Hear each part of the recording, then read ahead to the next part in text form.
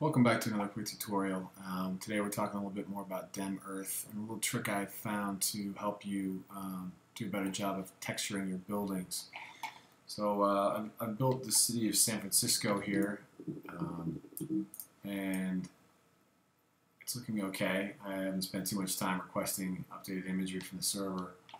And then I added my OSM and then extruded those buildings that I pulled from the server, and that's what gave me these objects. However, what you'll notice if you've used DEM Earth at all is a real problem with texturing buildings. All of these look like just big smears, and they don't really do anything to mimic the actual building texture. And if you were experiment with actual Google Earth, you'll notice that those textures are all in there, but that's not data that you can get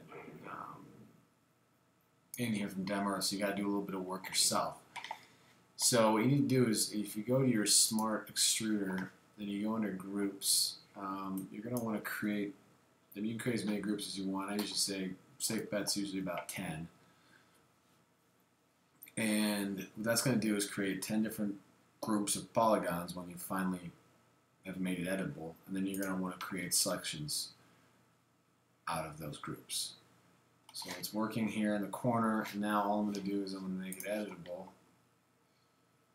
And it's definitely a lot of computing power it takes when you start getting to a point of having a fully built city. But what you'll notice is it's broken up my city into 10 groups, which means now, and this is just kind of a quick and dirty, now I can go in, I can make new materials, and I've brought in this city building facade texture, and I can just drop them on my polygon, and as you'll notice, now we've got some better looking textures. Same thing here, I've got this other material, drop it on here, boom, better looking texture. Let's make another one. I've got more of these images saved, and even if they have like watermarks on them, which some of these do have, you're not going to be able to tell from whatever view you're, unless you're trying to dive way in close, and that's not really what's powerful about this program. But boom, again, there I've got it.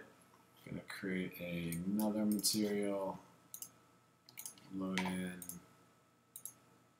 I'm avoiding the ones that have too low of a dimension there. I need some modernity, some modern textures here. So let's go there, maybe do it again there, and that's too much. But what I could do is I could undo it, I could duplicate this, and now I can go in here and I could change the black point or something like that.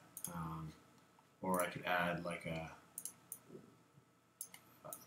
more of a turquoise color and mix the two. Let's see, sorry. And give it more of that color. And then I could add it. And so that way I can reuse my pattern. And now I've kind of got this other color going on. It's a little bit obnoxious if you ask me, so maybe a little bit darker. But already, now that we have just those textures in there, the city's starting to look a lot better. And now you're going to need to use, obviously, tricks like depth of field, and you're going to have to render this out. This is my quick render doesn't necessarily give you a good view, but you may want to have like 30 groups. San Francisco is a big city, New York, LA. 10 may not be enough, but the key is these are looking much more like real buildings, and if I take these out of here, that's what we started with, and that's what we're finishing with. Some of these may not work, so you might have to go in and individually. The nice thing is now that you've created these edits, you can go in and select the sides of these buildings and add individual patterns to that side, and it won't affect anything else. So anyway, it's been a quick tutorial. I hope this helps as you build more and more of your cities. If you have any questions, let me know. I'll try to help. Thanks.